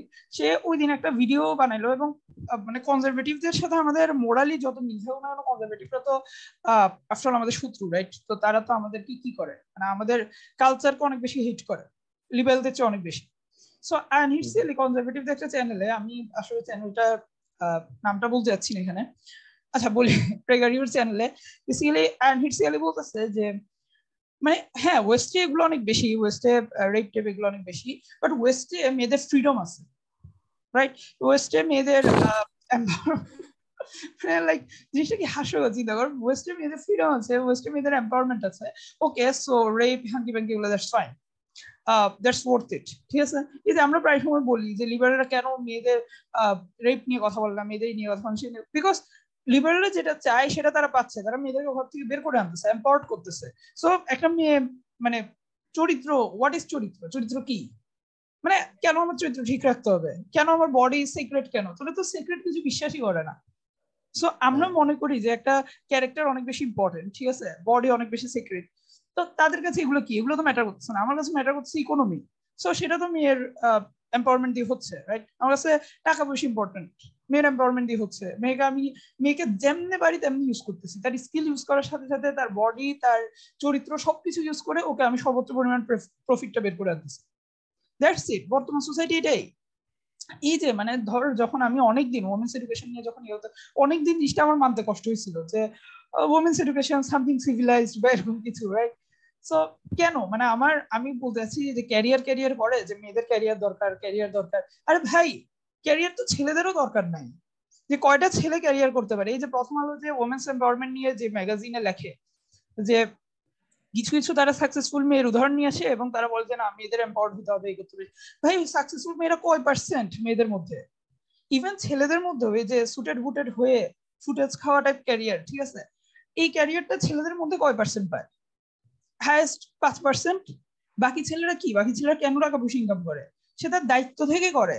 এটা হচ্ছে ব্যাপার। মানে ইসলামের সাথে লিবারেল আইডিওলজির যে ডিফারেন্সটা, ওরা বলে যে তোমরা ইন্ডিভিজুয়ালিজম অনেক ইম্পর্টেন্ট, হ্যাঁ তুমি কতটা সাকসেসফুল, তুমি কতটা ইনকাম করলা, কতটা শান্তিতে আছো, এটা ইম্পর্টেন্ট। তো হ্যাঁ, তোমার ভোগ পরিবার, ভিত্তিক সমাজ আর কি বেসিক্যালি, মানে হ্যাঁ ভোগকে বেশি প্রায়োরিটি দেয় ওরা। বাট আমাদের ইসলামিক সমাজে তো দায়িত্বকে প্রায়োরিটি দেয় বেশি। এক্স্যাক্টলি, আমার দায়িত্ব, দায়িত্বটাকে আমি priority। আমার ফ্যামিলির দায়িত্ব আমার, আমার স্ত্রীর, আমার মা বাবার দায়িত্ব আমার, এর জন্য আমি ইনকাম করবো। বাট হুম, ওই সমাজে তো জাস্ট আমি কতটা সুখে আছি, আমি বেশি ইনকাম করলে আমি বেশি সুখে থাকবো, দ্যাটস ইট। ওইটা ইয়েস, হচ্ছে ওদের কথা। বাট বাপ মা দেখার কোনো দরকার নেই। ওখানে তো 18 পরে মানে ছেলেমেয়েরা আলাদা হয়ে যায় বাপ মা থেকে, হুম, ফ্যামিলি থেকে আলাদা হয়ে যায়। তো ফ্যামিলিটা ছোট হয়ে যাচ্ছে ওদের বেসিক্যালি। তো সেটা আর এটাই কি। এক্স্যাক্টলি। তো এই যে দেখ মানে তারা, আমরা যে একটা রেসপন্সিবিলিটি কথা চিন্তা করি, যেমন ইসলামের ফরজ দায়িত্ব কি, সাপোজ ধর ফরজ দায়িত্ব হচ্ছে যে তুই তোর ওয়াইফ সন্তানের জন্য ইনকাম করবি। তো ফরজ দায়িত্ব এটা না যে তুই খুব একটা ভালো ক্যারিয়ার করে তুই ফুটেজ খাবি, ঠিক আছে। ইনফ্যাক্ট এই যে বলে যে আহ, নেতৃত্ব দেওয়ার অধিকার, ঠিক আছে, মেয়েরা প্রেসিডেন্ট হওয়ার অধিকার রাখে না, খলিফা হওয়ার অধিকার রাখে না ইসলামে। আরে ভাই, ইসলামে তো ছেলেদেরও অধিকার নেই এরকম কিছু হওয়ার। ইসলামে তো অধিকার না জিনিসটা, ইসলামের জিনিসটা হচ্ছে দায়িত্ব, রাইট? সো এই যে সমস্যাটা, যে মানে বর্তমান সময় ইন্ডিভিজুয়ালিজমের সমস্যা, যে মানে আমার কাছে ইম্পর্টেন্ট হচ্ছে যে আমি কতটা ভালো আছি বা আমি কতটা মহান হচ্ছি। এই যে আমাদের ইসলামিক স্টেটে ধর যখন আমাদের খেলাফা ছিল বা আমাদের মহিলা সাহাবীদের কথা ধর, ওনারা কিন্তু যে বাইরে গিয়ে জব করছেন, ইনকাম করছেন, স্ট্রাকচারাল এডুকেশনে গেছেন, রেগুলার স্কুলে গেছেন, জিনিসটা কিন্তু এরকম না, রাইট? ওনারা যেটা করছেন যে ওনারা পরিবারের প্রতি, সন্তানের প্রতি, দিনের প্রতি ওনাদের দায়িত্বগুলো পালন করছেন। এবং যে মহিলা বা যে উম্মুল মুমিনিন যিনি মানে টিচার হিসেবে দায়িত্ব পালন করছেন, তিনি টিচার হিসেবে এই জন্য দায়িত্ব পালন করেন না যে এটা তার একটা সিভিলাইজ ক্যারিয়ার, ওনার দিক থেকে এই ধরনের কথা কখনোই পাওয়া যায় না। যেমন আয়েশা রাদিয়াল্লাহু তাআলা আনহা, উনি যেটা করছেন যে উনি সবচেয়ে বেশি হাদিস জানতেন, এটা মানুষকে জানানো দরকার, ওনার চেয়ে ভালো এক্সপ্লেন করতে পারবে না, দ্যাটস ওয়াই উনি কাজটা করছেন, রাইট? এবং হ্যাঁ, যার যে জায়গা থেকে দায়িত্ব সেই জায়গাটা থেকে করা হয়েছে। এই জিনিসটা হচ্ছে আচ্ছা, ব্যাপার, এটা মানে এই জিনিসটা হচ্ছে। এটা এখন এই মুসলিম মেয়েদের ডাক্তার হওয়া নিয়ে এরকম একটা ইয়ে আছে, মানে মুসলিম মেয়েদের ডাক্তারি পেশায় যাওয়া নিয়ে একটা আলোচনা ছিল না? যে মানে মুসলিম মেয়েদের বেশি বেশি করে ডাক্তারি পড়া উচিত, ডাক্তার হওয়া উচিত, মানে মুসলিম হ্যাঁ, মেয়েদের সংখ্যা কমে যাচ্ছে ডাক্তারি। বাট কেন আমার মেয়ের কেন যেতে হবে, বা আমার স্ত্রীর কেন ডাক্তারি পড়তে হবে? ডাক্তারি তো অভাব পড়ে যাচ্ছে। এটাই। আমার তো এটা মানে ইয়া না, ওটা তো আমার জন্য দায়িত্ব না। আমার স্ত্রীর দায়িত্ব যে ডাক্তার হওয়া, এটা তো না। আমার স্ত্রীর দায়িত্ব আমার সন্তান পালন করা বা আমার ফ্যামিলির ভিতরে জিনিসগুলো সামলানো। হুম, কিন্তু মানে এখন এটাকে জাস্ট গ্লোরিফাই করা বেসিক্যালি, জাস্ট আর কিছু না। এবার ওই দিন একটা পোস্ট দেখলাম যে মানে আল আজহার ইউনিভার্সিটির মেডিসিন ডিপার্টমেন্টে একজন আর কি বোরকা নিকাব করা মহিলা, সে পড়াচ্ছে আর কি। তো এটাকে মানে গ্লোরিফাই করা হচ্ছে যে হ্যাঁ পর্দা করে অনেক কিছু করা যায়। বাট কথা হচ্ছে, কেন ভাই আমার কেন করতে হবে? কন্ট্রোল তো পর্দা আছে, বাট ওইটা আমি যাচ্ছি না। বাট কেন আমার করতে হবে? এটা তো আমার দায়িত্ব না। একটা মেয়ের দায়িত্ব এটাই তার ফ্যামিলি সামলানো। যখন প্রয়োজন পড়বে, যখন সংকট দেখা দিবে, তখন হয়তো একদল যাবে, বাট সবাই না। সবাই তো এটা পার্সেল করা উচিত না জিনিসটা। এক্স্যাক্টলি, তো হ্যাঁ। আর কি মানে এখন জিনিসটা গ্লোরিফাই করা হচ্ছে, হ্যাঁ মেয়েরাও পর্দা করে অনেক কিছু করতে পারে। লিবারাল আইডিওলজিকে মানে জাস্ট লিবারালের মধ্যে আমাদেরকে সংশ্লেষ করা হচ্ছে আর কি। মানে চেষ্টা করতেছে যে হ্যাঁ মানে লিবারাল আইডিওলজির মধ্যেও ইসলামকে সংশ্লেষ করা যায়, মানে ইসলামকেও ঢুকানো যায় টাইপের জিনিসপত্র আর কি। এটাই অ্যাকচুয়ালি। এই যে আমরা, সমস্যাটা হচ্ছে আমরা প্রায়োরিটিটা বুঝি না, এটা হচ্ছে সমস্যা। প্রায়োরিটি বুঝি না বলতে দেখ মানে একটা মেয়ে বলতেছে হ্যাঁ মেয়ের একটা এডুকেশনে যাইতে হবে, এডুকেশনে গিয়ে সে বেসিক্যালি কি করবে, মানে অনেক দিনের খেদমত করবে, রাইট, দিনের দাওয়াত দিবে, তার পরিচয় তৈরি হলে আরো বেশি তৈরি হবে। তো এখানে কোশ্চেনটা হচ্ছে যে একটা মেয়ের এই খেদমত গুলো করা তার জন্য ফরজ কিনা, তার জন্য দায়িত্ব কিনা। তার জন্য ফরজ হচ্ছে পর্দা মেনটেন করা, রাইট, তার জন্য ফরজ হচ্ছে পরিবারের দায়িত্ব মেনটেন করা। সো আমি, তারা বলছে না এটা স্যাক্রিফাইস করে হইলেও যাইতে হবে, বিকজ দিনের ওই খেদমত সেই খেদমত করতে হবে। সো আমার কথা হচ্ছে ভাই, আমি কেন আমার ফরজ দায়িত্বটা স্যাক্রিফাইস করব? এমন একটা দায়িত্ব যে জিনিসটা ইভেন আমি যদি পর্দা সব করতে পারি তাও এটা নফল, পর্দা ছাড়া করলে তো জায়েজ হবে না, রাইট? সো আমি আমার একটা নফল জিনিসের জন্য আমি কেন ফরজটাকে স্যাক্রিফাইস করব, তাই না? তো এই সিম্পল কনসেপ্ট আমরা বুঝি না, আমরা মানে প্রায়োরিটির জায়গাটা বুঝি না, যে আমার কাকে প্রায়োরিটি। যে একটা এই যে আব্দুল্লাহ জাহাঙ্গীর একটা কথা বলছেন, যে সাপোজ ধর উনি বলছেন যে একটা মসজিদে টাকা দেওয়া হচ্ছে তোর ওয়াইফের জন্য কিছু একটা আইসক্রিম কিনে নিয়ে যাওয়া বেটার। তো এই কথাটা মানে আমার খুব সুন্দর করে আমাদের প্রায়োরিটিটা বুঝাই দেয়। কোন দিক থেকে আমাদের প্রায়োরিটিটা বুঝায় সেটা হচ্ছে, ধর মসজিদে যে আমরা টাকা দিচ্ছি নফল ফাইন, বাট আমার ওয়াইফের প্রতি আমার দায়িত্ব হচ্ছে ফার গ্রেটার। ঠিক আছে, ওয়াইফকে প্রতি লোকমা খাবার তুলে দেওয়ার ব্যাপারে সওয়াবের কথা আছে। তো আমি যখন মসজিদে টাকা দিব, মানুষজন দেখবে যে হ্যাঁ ওই ভাই 1,000 টাকা দিচ্ছে, হ্যাঁ মনে হচ্ছে যে খুব একটা দামি বিষয়, রাইট? আমি মসজিদে টাকা তাকে খারাপ বলতেছি না, যে আমরা যদি ওয়াইফের ব্যাপারে, ওয়াইফের জন্য জিনিস নিয়ে গিয়ে দায়িত্ব পালন করে আমরা যদি মসজিদে দিতে পারি সমস্যা নাই, অবশ্যই সেটা বেটার। বাট প্রায়োরিটির জায়গাটা, যে আমার আমার পকেটে টাকা নাই, আমি আমার বউ বাচ্চারা খাওয়াতে পারতেছি না, তখন আমি রাস্তার মানুষকে তো নিশ্চয়ই দিব না, তাই না? রাস্তার মানুষকে দিব যখন আমি ওই দায়িত্বটা পালন করবো, আমি মহান হওয়ার জন্য দিব না। এই জিনিসটা হচ্ছে ব্যাপার আর কি। আচ্ছা, সো এখন সুগার ডায়েটের কনসেপ্টটা তো আমরা বললাম একটা, আমার আরো কিছু ইয়াতে ছিল। তারপর এই হচ্ছে ব্যাপার, ইনফ্যাক্ট এই যে তোকে একটু আগে বললাম যে রকাফেলার ফ্যামিলি, বুঝছস, একজন রকাফেলার ফ্যামিলি একটা ফ্রেন্ড, সে বেসিক্যালি আচ্ছা একটা মিনিট, এই যে দেখ তুই মানে রকাফেলার ফ্যামিলির কথা বলতেছিলাম আমরা, তাদের একটা ফ্যামিলি ফ্রেন্ড, তারা তাদের মানে আস্ক করা হয়েছিল যে আপনারা কেন মানে ওমেন্স লিবারেশনকে ফান্ডিং করতেছেন, ঠিক আছে, বিকজ কনজারভেটিভ সোসাইটি থেকে হঠাৎ করে আপনার ওমেন্স লিবারেশন কেন ফান্ডিং করতেছেন। তো মজার বিষয় হচ্ছে মানে কি বলে, রকাফেলার ফ্যামিলি যে অ্যান্সারটা দিছে সেটা হচ্ছে আমরা দুই কারণে ওমেন্স লিবারেশনকে ফান্ডিং করতেছি। একটা রিজন হচ্ছে আমরা আগে অর্ধেক জনগোষ্ঠীকে আমরা ট্যাক্স করতে পারতাম না। চিন্তা কর, মানে পুরোপুরি ইকোনমিক কনসার্ন, মানে আমরা অর্ধেক জনশক্তিকে ট্যাক্স করতে পারতাম না, আমরা সেটা করতে পারতেছি এক। পরেরটা আরো বেশি অ্যালার্মিং, পরেরটা বলতেছে যে আমরা এখন যে ছেলেরা মানে সন্তানরা, পরিবার সন্তানরা, তাদেরকে মায়ের থেকে দূরে নিয়ে আসতেছে। এখন মেয়েরা যদি এম্পাওয়ার্ড হয় স্বাভাবিকভাবে তারা ফুল টাইম জব, যেটা মাতৃত্বের যে ফুল টাইম জব, তারা তো সেটা করতে পারতেছে না, তারা বাচ্চাকে সারাক্ষণ মনিটরিং এ রাখতে পারতেছে না, তাই না? তো আমরা বাচ্চা কাচ্চাকে কি করব, যে বাবা মায়ের থেকে সরাই নিয়ে আসবো এবং আমরা নিজেদের মতো করে তাকে ইন্ডক্ট্রিনেট করবো। মানে চিন্তা করার অবস্থা যে, এবং এটাই কিন্তু হচ্ছে। দেখ বর্তমান পোলাপাইন বাবা মাকে কতটা রেসপেক্ট করে, বাবা মার মোরালস কতটা তারা গ্রহণ করে। উল্টা এখন হচ্ছে কি, বাবা মা তাদের মোরালসের কাছে স্যাক্রিফাইস করতেছে নিজেদেরকে। ঠিক আছে, সাপোজ একটা ভাইয়ের উদাহরণ দিই, যে ওনার বাবা মানে ওনার ফুফুকে, বেসিক্যালি বাবার বোনকে একদিন মারছিল অনেক, বিকজ রাস্তায় কেন একটা ছেলের সাথে কথা বলছে। কিন্তু ওই ভাই নিজে যখন জাহের লাইফে ছিল তখন সে মেয়েদের সাথে বসে ডিবেট করতেছে, এই করতেছে সে করতেছে, কিন্তু তার বাবা উল্টো মানুষজনকে ভিডিও গুলো দেখাচ্ছে যে আমার মানে ছেলে কত জোস করতেছে। ঠিক আছে, তো এই জিনিসটা যে মানে উল্টা আমাদের বাবা মার জিনিসগুলোকে আমরা কোনো পাত্তা দিচ্ছি না, আমরা মনে করছি আমাদের বাবা মারা ব্যাকডেটেড, তারা যা শিখেছে তা আসলে রং। কার শিক্ষা ঠিক? স্কুলে যে টিচার আমার পড়ায় তার শিক্ষা ঠিক, টিভিতে আমাকে যা শিখায়, অশ্লীল নায়ক নায়িকারা যা শিখায় তার শিক্ষা ঠিক। ঠিক আছে, এগুলো হচ্ছে ঠিক। ভুল কার? আমার বাবা মা আমাকে যা শিখাচ্ছে তা ভুল, কোরআনের শিক্ষা ভুল, আল্লাহ আল্লাহ রাসূলের শিক্ষা ভুল। মানে হোয়াট দ্য হেল ম্যান, মানে একটা নর্মাল কমন সেন্স থাকে একটা ছেলে কেমনে ভাবতে পারে? আচ্ছা, এখানে আমিনা ওয়াদুদের একটা কথা বলা ছিল, সে হচ্ছে গিয়ে আমিনা ওয়াদুদকে তো মনে হয় চিনিস না? হ্যাঁ বুঝি নাই, আমিনা ওয়াদুদ মেবি না, চিনি না, সরি। মানে সে মুসলিম লিবারেল যাই হোক। তো আচ্ছা আচ্ছা সে আর কি মানে কোরআনের সূরা মাইদার সম্বন্ধে মানে 34 নম্বর আয়াত যেটা, সেখানে বলছে, আল্লাহ বলছে যে বেসিক্যালি পুরুষরা হচ্ছে মেয়েদের উপর আর কি দায়িত্ববান।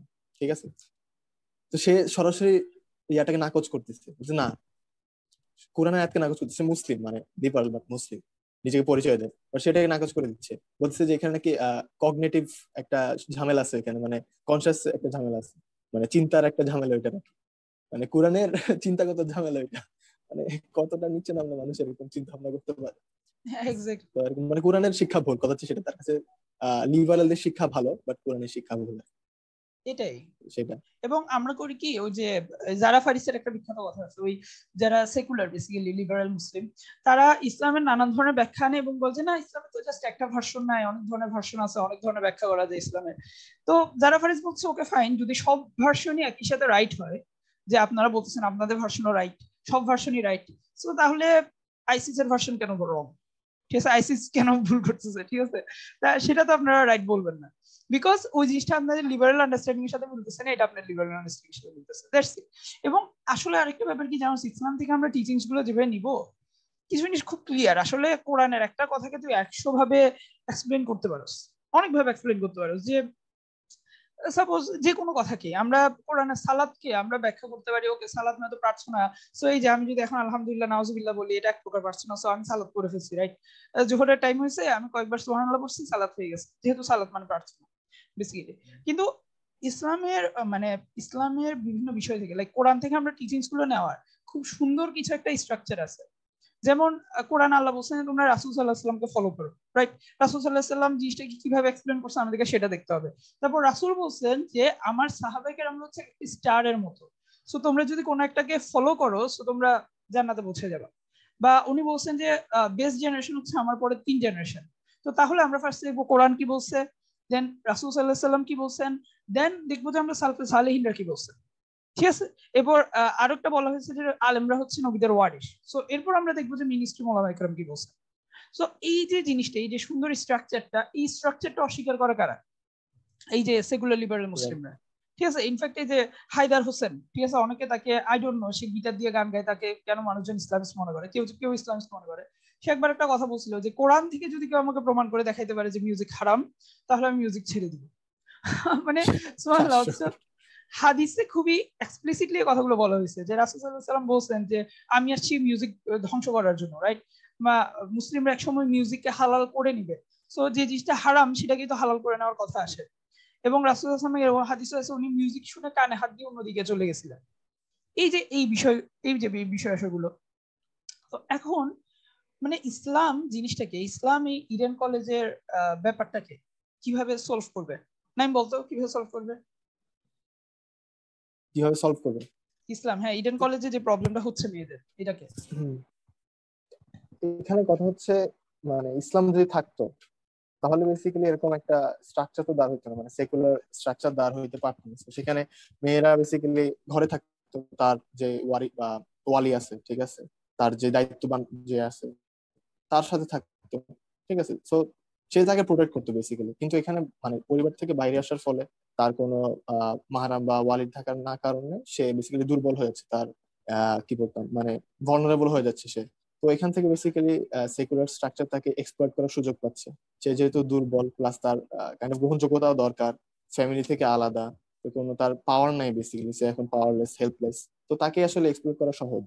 হ্যাঁ, মানে লোন, মানে একটা গল্প শুনছি না সম্ভবত, আর কি আর আবু নাওয়ারের, তো যখন 3টা গরু ছিল আর কি, 3টা গরু যখন একসাথে ছিল তখন আর কি ওরা মানে মানে 2টা কালো গরু ছিল, একটা সাদা গরু ছিল। তো ওরা বলছিল যে একসাথে ছিল তখন কেউ অ্যাটাক করে না, মানে বাঘ অ্যাটাক করে না। But ওরা বলছে যে এই সাদা গরুটা বেশি মানে ইয়ে অ্যাটাক করবে, মানে অ্যাট্রাক্ট করবে, আকর্ষণ করবে, ও সাদা দেখতে চোখে পড়বে, এর জন্য হিংস্র পশুরা অ্যাটাক করবে আমাদের। তো ওকে আলাদা করে ফেলছে আর কি, তুমি আলাদা থাকো আমাদের চেয়ে। ঠিক আছে, তো সাদাটাকে বাঘে খেয়ে ফেলছে, আলাদা ছিল যেহেতু, একলা ছিল। পরে ওই 2টা এখন সংখ্যা কমে গেছে, এখন ওরা দুর্বল হয়ে গেছে, তখন আস্তে আস্তে একটা একটা করে শেষ করে ফেলতে পারছে ওদের। বাট এখন কথা হচ্ছে এরকম যে পরিবার থেকে যদি আস্তে আস্তে আলাদা হওয়া শুরু করে মানুষ, তাহলে মানুষ দুর্বল হয়ে যাবে। বিশেষ করে মেয়েরা মেয়েরা বেশি দুর্বল হয়ে যাবে, কারণ যেহেতু পুরুষদের ওরকম এক্সপ্লোর করার সুযোগ নেই সমাজে, বাট মেয়েদের আছে। মেয়েরা বেশি vulnerable, ওদেরকে এক্সপ্লোর করার সুযোগ বেশি। তো এই ক্ষেত্রে বেসিক্যালি হ্যাঁ, মানে ইসলাম যদি কোনোভাবে দাঁড়াতে পারে, ইসলামিক স্ট্রাকচার যদি কোনোভাবে দাঁড় করে, তাহলে মেয়েরা সেফ। মানে সেকুলার স্ট্রাকচার যেমনই হোক, সেখানে যদি ইসলাম ইন্টিগ্রেট করে দেওয়া হলো, সেটা মেয়েদের জন্য খারাপ। মেয়েরা সেখানে vulnerable, যদি লিবারাল ইসলামও আসে সেখানেও মেয়েরা vulnerable। কারণ কিভাবে বুঝাবো এটা জিনিসটা, মানে লিবারালিজম যেখানে থাকবে, মানে পিওর ইসলাম যেখানে থাকবে না, সেখানে মেয়েরা vulnerable।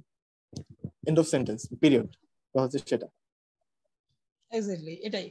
বাস আরো একটা ব্যাপার আছে, সেটা হচ্ছে একটা চিন্তা কর যে মানে বর্তমান ছেলেদের সাইকোলজি হচ্ছে, আমি একটা উদাহরণ দিই তোকে। সাপোজ একটা ছেলে, সে হচ্ছে প্রচুর পরিমাণ খারাপ, ঠিক আছে, সে মেয়েদেরকে নিয়ে অনেক উল্টাপাল্টা চিন্তা করে। না, এমন কোনো মেয়ে নাই যাকে নিয়ে সে উল্টাপাল্টা চিন্তা করে নাই। ইভেন সে হচ্ছে আমাদের এক বেশ সিনিয়র ছিল আমাদের ক্লাসে, ওই ক্লাসে একটা আপু ছিল, ওই আপু ছিল কাইন্ড অফ সবচেয়ে ভদ্র, সবচেয়ে শালীন বলা যায়। মানে আমাকে যখন আরেক ভাই কথা বলতেছিল, বলে যে ওকে নিয়ে পর্যন্ত খারাপ চিন্তা করছে, এরকম চিন্তা বলতেছিল আর কি। ওই ছেলেই, এটা হচ্ছে আমাদের জাহেল লাইফ আর কি। তো এখন সেই ছেলেই বলছে, ভাই আমার এই মেয়েটাকে ড্যাম পছন্দ, একটা মেয়ের ব্যাপারে বলছে যে আমার মেয়েটাকে ড্যাম পছন্দ। সো আমি, ভাই বিশ্বাস কর, আমি এই মেয়েটাকে নিয়ে কোনো খারাপ চিন্তা করিনি, ঠিক আছে, কোনো খারাপ চিন্তা করিনি। তো আমার তো মানে আমার বেসিক্যালি জিনিসটা হাসি আসছে। সে হচ্ছে, ভাই এই মেয়ে যাকে আপনার পছন্দ, তাকে বেসিক্যালি আপনি বিয়ে করলে এই মেয়ের সাথেই শুধু আপনার কোট আন কোট খারাপ কাজ করা জায়েজ হয়ে যাবে, ঠিক আছে। সো এর বাইরে মানে আর যত ধরনের মেয়ে আছে, সব মেয়ের ব্যাপারে আপনার কাজ তো দূরের কথা, আপনার অন্য কিছু ভাবা পর্যন্ত হারাম অন্য কোনো মেয়ের ব্যাপারে। অথচ তাদের ব্যাপারে আপনি করতেছেন এবং ইটস ফাইন, বাট যার সাথে আপনার ফিউচারে আপনি এরকম কিছু করার চিন্তা ভাবনা করতেছেন, তার ব্যাপারে আপনি বলতেছেন যে না, আমি তার ব্যাপারে কোনো খারাপ চিন্তা করিনি। মানে জিনিসটা উইয়ার্ড না? আমি বলতেছি না যে বিয়ের আগে খারাপ চিন্তা করা বা এই ধরনের কিছু জায়েজ, বাট আমি জাস্ট বলতেছি যে সাইকোলজিটা চিন্তা করা, এই জিনিসটা যে অ্যাকচুয়ালি আমাদেরকে বর্তমানে একটা মেসেজ দেওয়া হচ্ছে, একটা জিনিস শিখানো হচ্ছে। মানুষজন বলে যে কেন এখন রেপ হয়, এই হয় সেই হয়। ভাই একটা ছেলে, তাকে আপনি ওভারঅলি সবখানে মেসেজ দিচ্ছেন যে মেয়ে মাত্রই সেক্সুয়ালি অবজেক্টিফাইড, মেয়ে মাত্র এটা, মেয়ে মাত্র একটা জাস্ট পিস অফ মিট, ঠিক আছে, জাস্ট ফ্লেশ, আর কিছু না। মানে তাকে আপনি ইচ্ছা মতো ভোগ করতে পারবেন। লাইক বিল বোর্ডে, যে কোনো অ্যাডভার্টাইজে, যে কোনো কিছুতে কাকে ফিচার করা হয়, কি ফিচার করা হয়? প্রেগারিওর একটা ভিডিও ছিল এটা নিয়ে, প্রেগারিওর একটা ভিডিও ছিল এটা নিয়ে, তাই না? হ্যাঁ হ্যাঁ হ্যাঁ। সো ওই যে ছেলের দেখাচ্ছে তো মনে দৃষ্টির ইস্যুটা, যে আপনি সবখানে মানে মেয়েদেরকে কি করতেছেন, যে দেখাচ্ছেন যে মেয়ের বডি দেখাচ্ছেন, এবং আপনি বলতেছেন যে না, ওটার মাধ্যমে ছেলেদের অ্যাট্রাক্ট করতেছেন, ওটা দিয়ে আপনি একটা পণ্য কিনতেছেন। লাইক একটা জিনিস বলতেছে, একটা মেয়ে উল্টাপাল্টা ড্রেস পরে আছে, এখন একটা ছেলে এসে বলতেছে যে তুমি শালীন ড্রেস পরো, বলছে ওই মেয়ে বলতেছে shut up, I am looking for customer. এটা ভাই কোন ধরনের কাস্টমার, কিসের কাস্টমার? আপনি কোনো পণ্য সেল করতেছেন নাকি আপনি আপনার বডি সেল করতেছেন, রাইট? মানে কিসের মাধ্যমে? তো এই যে ছেলেদের মাথায় বাই ডিফল্ট একটা মেসেজ ঢুকে দেয় সবকিছুর মাধ্যমে, media ball, billboard ball, movie ball, each and everything, যে না, মেয়ে মাত্রই আমি মেয়ে থেকে সেক্সুয়াল মজা নিতে পারবো, সেটা চোখের মাধ্যমে, টাচের মাধ্যমে। এই যে রেপ মিথটা কেন আসে? এই যে ধর ক্লোজ আপের মাধ্যমে আপনি ব্রাশ করতেছেন, ব্রাশ করলে আপনার মুখে সুগন্ধ, ওকে আপনার সুগন্ধ দেখে মেয়ে চলে আসতেছে। আপনি কুল বডি স্প্রে গায়ে মাখতেছেন, আপনার আশেপাশে মেয়ে এসে ভরে হয়ে যাচ্ছে, শাহরুখ খানের ওই ইয়াটার মতো।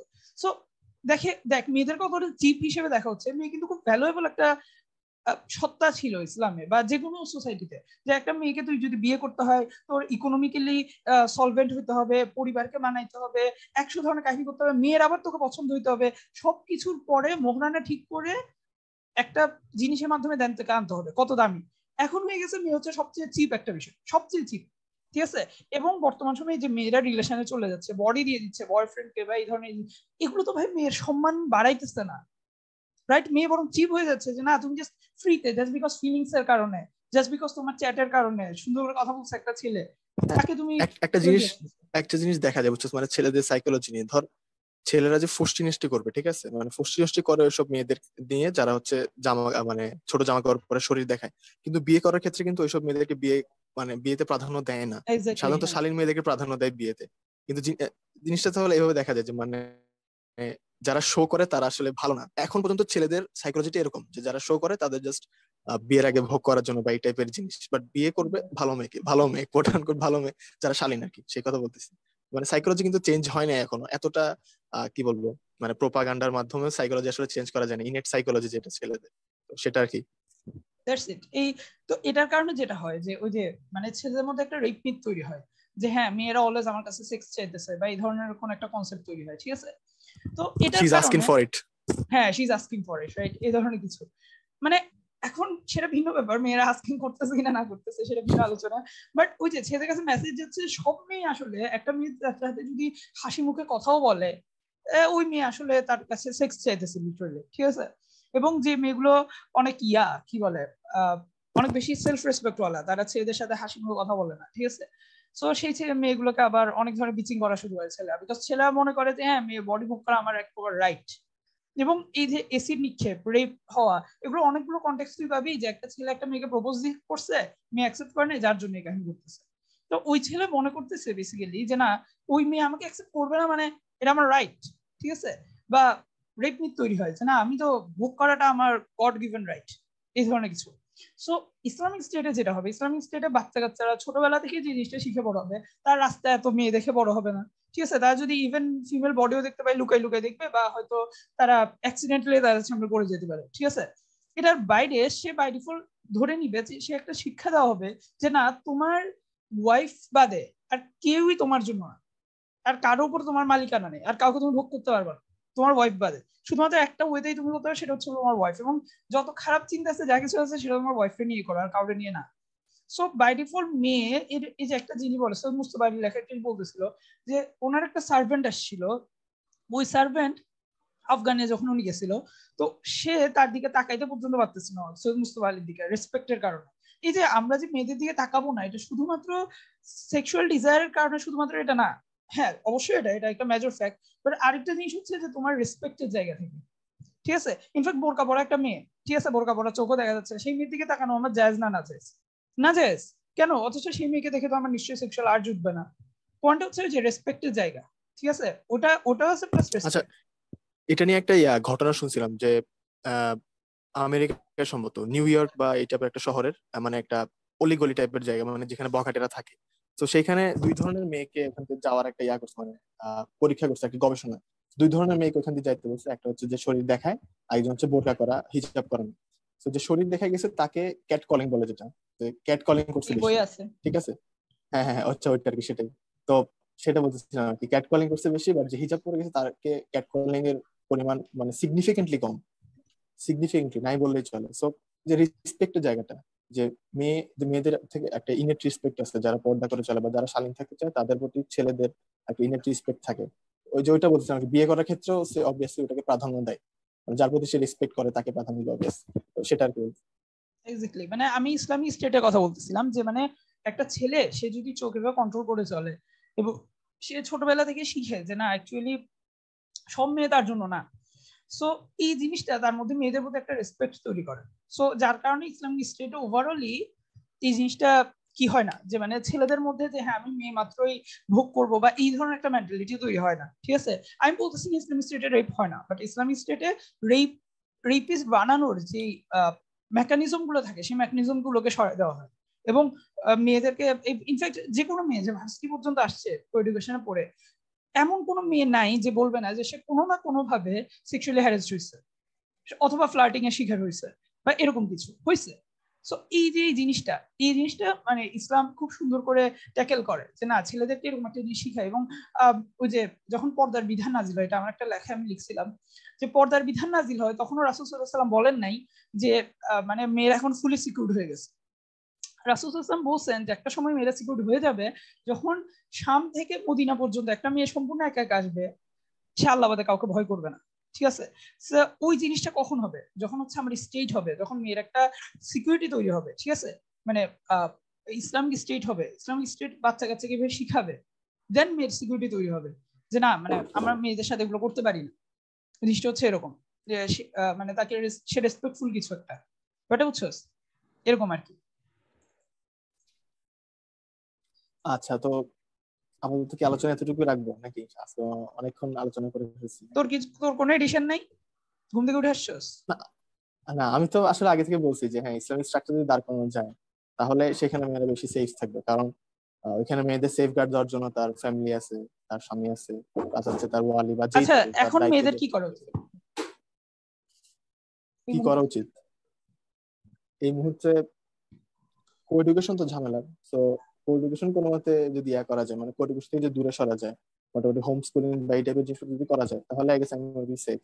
প্লাস হচ্ছে কর্পোরেট কর্মসংস্থান যেগুলো আছে সেখান থেকে মেয়েদের বের হয়ে আসা উচিত, কারণ ওইখানে বেশিরভাগ হ্যারাসমেন্টের ঘটনা ঘটে, প্লাস হচ্ছে পর্দার বিধান রক্ষা করা কঠিন হয়ে যাবে এখানে। তো যেগুলো বলা হচ্ছে মানে মানে কি বলতাম, সেলফ এমপ্লয়মেন্ট যেকে বলে, মানে যেমন ধর কাপড় সেলাই বা এই টাইপের জিনিসপত্র, মানে আমি জাস্ট কোন উদাহরণ দিচ্ছি, স্কিল কাপড় শিখা সেলাই বা অনলাইনে ফ্রিল্যান্সিং। ইয়া করা। হ্যাঁ, অনলাইন স্কিল শেখা, ফ্রিল্যান্সিং বা এই টাইপের জিনিসপত্র যেখানে পর্দা মেনটেন করা সহজ বা পর্দা মেনটেন করে করা যাবে কাজটা, সেটা করা যায়। বা মহিলাদেরকে শেখানোর মাধ্যমে তার কোনো কাজ সে মহিলাদেরকে শিখাবে, সেভাবে পর্দা মেনটেন করা যায়। তো এইভাবে আসলে আস্তে আস্তে বের হয়ে আসে, মানে মানে ফুললি কায়েম হওয়ার আগ পর্যন্ত তো আসলে মেয়েরা সেফ না, বাট তৈরি করে নিতে হবে, সেফ স্পেস তৈরি করে নিতে হবে। একটা স্পেসের মধ্যে সেফ হইতে হবে। স্পেসটা হচ্ছে ফ্যামিলি, অবভিয়াসলি ফ্যামিলির বাইরে গেলে সে সেফ না, মানে এখন এই পরিবেশে। এক্স্যাক্টলি। ইসলাম যখন প্রতিষ্ঠিত হয়ে যাবে তখন সে ফ্যামিলির বাইরে সেফ থাকবে। তো সেটা আর কি, মানে এখন সেফ ও স্পেস তৈরি ফ্যামিলি করে নিতে স্ট্রাকচারের হবে তাকে। ভিতরে হ্যাঁ হ্যাঁ হ্যাঁ, ফ্যামিলি স্ট্রাকচারের ভিতরে obviously। এটাই। প্লাস আমরা আরেকটা ব্যাপার যে আমরা যখন এডুকেশন মানে এডুকেশন থেকে মেয়েদেরকে বের হয়ে আসতে বলতেছি, এখন মানে অনেকে একটা কোশ্চেন করে যে ওই দিন একটা লেখা করলাম, হ্যাঁ সেই মেয়ের কি হবে যে মেয়ের পরিবারে মারামারি করতেছে, সেই মেয়ের কি হবে যে মেয়ের মানে 100 ধরনের কি মানে সিচুয়েশনে বলছে। অজুহাত। ভাই ব্যতিক্রমের ক্ষেত্রে অলওয়েজ ফতোয়া তো ব্যতিক্রম, এটা নিয়ে তো কোনো ডাউট নাই, ঠিক আছে। এখন আমি বললাম আমভাবে যে বলছে। মদ খাওয়া হারাম, তুমি যদি বলো হ্যাঁ সেই লোকের কি হবে যে তৃষ্ণায় মরে যাচ্ছে কিন্তু তার মদ বাদে কোনো অপশন নাই, তো ওটা তো কোনো পয়েন্ট না ভাই। যেটা নিষেধ সেটা নিষেধ, হ্যাঁ ব্যতিক্রমের ক্ষেত্রে ফতোয়া ব্যতিক্রম হবে। হ্যাঁ একটা মেয়ে সে যদি পরিবার থেকে সে ভার্সিটিতে এসে বেশি সেফ থাকে সে সেক্ষেত্রে ওটা হবে, বা সে ছাড়তে পারতেছে না এখন চাইলেও, তো এনিহাও সে বিয়ে করে দ্রুত ছাড়তে যাচ্ছে সে সেটা করবে, সমস্যা নেই। আমরা বলতেছি যে আমরা সলিউশনটা বলতেছি যে হ্যাঁ যেসব জায়গায় মেয়ে লিটারালি ছেলেদের হাতে উঠতেছে মানে এবং তার কোনো সিকিউরিটি নাই, সেসব জায়গায় একটা মেয়েকে সেসব জায়গায় একটা মেয়ের বের হয়ে আসতে হবে, ঠিক আছে। তার দিনের নলেজ বাড়াইতে হবে, তার মানে দিনই ছেলে পেলে বিয়ে করার ক্ষেত্রে তার অবশ্যই পরিবার বা আলেম এদের উপর বিয়ে করতে হবে। এবং আমি মনে করি যে মানে মেয়ে যদি একটু ফাইট করেও পরিবারের সাথে মানাইতে হয় কোনো দিনই ছেলের ব্যাপারটা, তাহলে তার সেটাই করা উচিত। কিন্তু সাপোজ ধর সে একেবারেই পারতেছে না, সেক্ষেত্রে সে কোনো ডিরেক্ট ছেলেদের সাথে কথাবার্তা না বলে সে আলেমদের সাথে কথা বলুক, বিকজ ছেলেদের খুব ভালো একটা কোয়ালিটি আছে, তাদের হচ্ছে মেয়েদের সামনে তাদের খুব বেশি সাহিত্য বের হওয়া শুরু করে এবং তারা মেয়েদেরকে পটায় ফেলতে পারে। এবং এই জিনিসটা ভালো যখন তুই হাজবেন্ড হিসেবে ওয়াইফকে পটাতে যাবি, সেটা ভিন্ন ইয়া। বাট ইন জেনারেল যখন মেয়েরা এইসব ফাঁদে পড়ে যায় এবং পরবর্তী বাস খেয়ে আসে, তখন জিনিসটা খারাপ আর কি। সেক্ষেত্রে আলেমদের সাথে কথাবার্তা বলা উচিত। এবং আর্লি ম্যারেজ খুব বেশি ইম্পর্টেন্ট। সো আবার আর্লি ম্যারেজ করতে গেলে তার যেটা করা উচিত, সে ওয়াইফ হিসেবে মা হিসেবে যে দায়িত্বগুলো সেগুলো তার শিখে নেওয়া উচিত। এবং সুতরাং এবং কোনো মেয়ের যদি পড়তেও হয়, সাপোজ একান্ত সে বাধ্য পড়তে, সেক্ষেত্রে তার বাসার পাশে বাসা থেকে সে ক্লাস করবে এই ধরনের কোনো কিছু চুজ করা উচিত। এবং ইসলামের আন্ডারস্ট্যান্ডিং গুলো তার মধ্যে আসা উচিত, দিনের জন্য জীবনটাকে স্যাক্রিফাইস করা উচিত, বিকজ দিন বাদ অ্যাকচুয়ালি আমাদের লাইফের কিছু নাই, সত্যি কথা বলতে। এবং দিন বাদ দিলে আসলে আমাদের লাইফের কোনো কিছুরই কোনো মিনিং থাকে না, কোনো কিছুরই কোনো মিনিং। এই যে তুই আমি কথা বলতেছি গত 1-1.5 ঘন্টা আমরা মানে পুরো ইউজলেস, কি লাভ, কি হয়েছে? সাপোজ ধর কেউ লাইক কমেন্ট কামাইতেছে, কি লাভ? আলটিমেটলি সে যদি আল্লাহর কাছে ইয়া না হয়, ঠিক আছে। এবং লাইক কমেন্টের প্রতি পাগল থাকে উল্টা ইসলাম খারাপ হিসেবে দেখানো হচ্ছে, বাট যাই হোক ভিন্ন আলোচনা। তো এই হচ্ছে মানে ওভারঅল সলিউশন, মানে দিন শেষে দিন আসতে হবে, ইসলাম আসতে হবে, এটা হচ্ছে কথা। এবং ইসলামই সিকিউরিটি দিবে। এবং আমি তো মনে করি যে কাফের মেয়েদেরও মানে সত্যি কথা বলতে কাফের মেয়েরাও তো আসলে বর্তমান লিবারেল সিস্টেমে খুব বেশি টর্চার্ড হচ্ছে না, কাফের মেয়েদেরও যে পরিমাণ সিকিউরিটির প্রবলেমস। তো আমি মনে করি কাফের মেয়েদেরও আসলে ইয়া করা উচিত, মানে খেলাফতের জন্য কথা বলা উচিত, বিকজ সেই সময় তারা সবচেয়ে বেশি সেফ থাকবে খেলাফতের আওতায়। বিকজ ইসলাম এমন কিছু মোরালস তোমাকে ইনপুট করে যে মোরালস গুলো অ্যাকচুয়ালি কি করতেছে, যে মানে তোমাকে সিকিউর রাখতেছে, ঠিক আছে, স্বাধীনতার মধ্যে রাখতেছে। এই তো কথা শেষ। আচ্ছা, ইনশাল্লাহ কথা শেষ তাহলে আজ এই পর্যন্তই। আহ আবার সামনে দেখা হবে ইনশাল্লাহ নতুন ইনশাল্লাহ এপিসোডে। সবাই দেখা হবে। আহ ইনশাল্লাহ ইনশাল্লাহ। দেখা হবে ইনশাল্লাহ। আমার এখন মাবরুর থাকবে অবশ্যই, আমরা জীবন থাকবো ইনশাল্লাহ। আসসালামু আলাইকুম রহমতুল্লাহ। ওয়ালাইকুম আসসালাম রহমতুল্লাহ।